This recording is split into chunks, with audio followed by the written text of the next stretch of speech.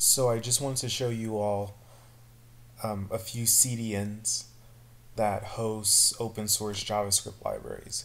So CDNs are content distribution networks or content delivery networks. I'm not exactly sure what the D stands for in CDN, but it's one of the two. And they host open source JavaScript libraries that you can easily include in your code. Here's an example of Google hosting Ajax, or not Ajax, AngularJS. I don't know why they have this Ajax directory, but they're hosting AngularJS.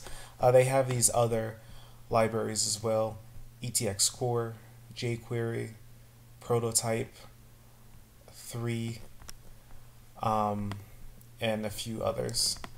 This doesn't have that many, but it has jQuery, which is one of the big ones, as well as AngularJS. And then here's a Bootstrap CDN that hosts the minified versions of the Bootstrap source and the style sheet for Bootstrap. And then finally here's one for underscore, but it's really this big one, CDNJS.com, that hosts all these libraries. So Flexi, Money.js. And using a CDN is really convenient because you don't have to host the file yourself, because chances are you won't be making any modifications to these libraries. So you just need someone else to host it for you. And there are other benefits such as caching. I mean, so many websites in the world use jQuery these days that someone browsing through the internet doesn't need to download 50 different versions of jQuery. They're not even different, they're the same, but they don't need to download one jQuery per website.